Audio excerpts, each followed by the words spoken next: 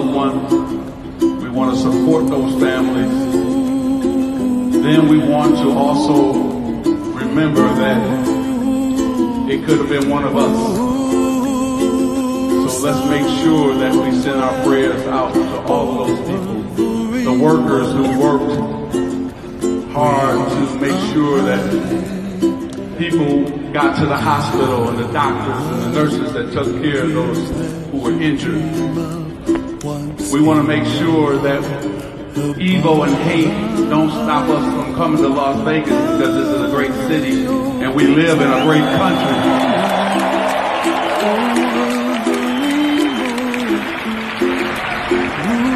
It doesn't matter the color of your skin.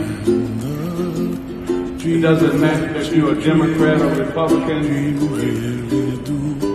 We have to come